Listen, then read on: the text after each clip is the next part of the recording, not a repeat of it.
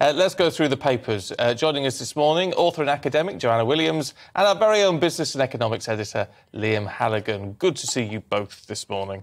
Liam, let's start with the Daily Mail, should we? Looking at the mini-budget, and it's not mini at all. Mini. Nothing mini about Kwasi Kwarteng's fiscal statement. It's they're calling it a mini-budget, of course, because a fiscal event. Because if it was a real budget, then the Office for Budget Responsibility would be putting out pesky forecasts and growth assumptions and revenue projections, which may slightly queer the message the government's trying to put out today. The message it's trying to put out, and it is loud and clear, and it has been since Liz Truss started to campaign for the Tory leadership coming into Downing Street, is biggest tax cuts for 30 years. We are going to see today a reversal of that national insurance increase. The government unusually announced that last night. We're going to see a reversal of Rishi Sunak's legislated intention to increase corporation tax from 19 to 25%. It will stay at 19. A lot of small businesses will be cock-a-hoop about that. That eases their cash flow.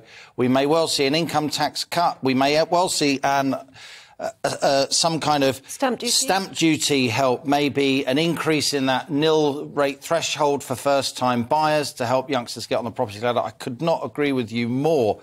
Overall, it's a £30 billion package of tax cuts.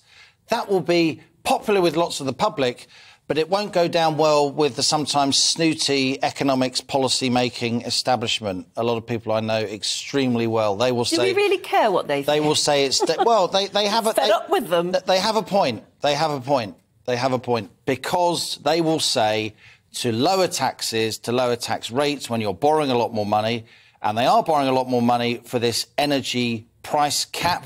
A big part of today's announcement will be detailing that energy price cap for households, the £2,500 a year cap. You're seeing sterling getting slightly weaker. You're seeing government borrowing costs going up, maybe because we are borrowing a lot. Liz Truss and Kwasi Kwarteng, they're taking a big gamble on growth. If they can get growth going, build the pie, you'll get the tax revenues anyway, and everyone will forgive them. Am I being dim here? Never, Stephen. No, I could well be. Because obviously the government is pushing this as an agenda. The Labour Party, we imagine, are going to oppose it, right?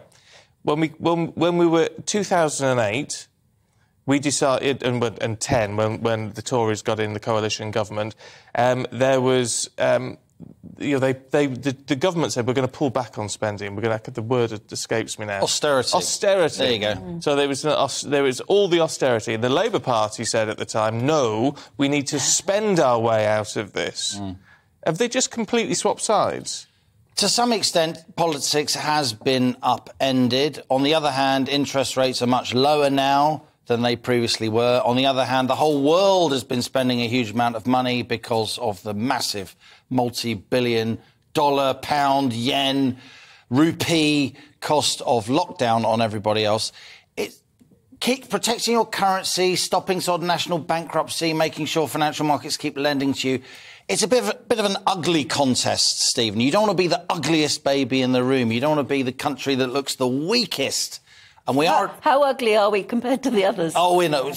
Anne Diamond, we've got you here in the GB News corner. Sadly, I'm nowhere near enough. Look, our debt levels are high, but they're not particularly high compared to other European countries. Sterling has weakened, as we heard earlier, but all major currencies in the world have weakened against the dollar. When you get geopolitical strife, the dollar becomes the safe haven.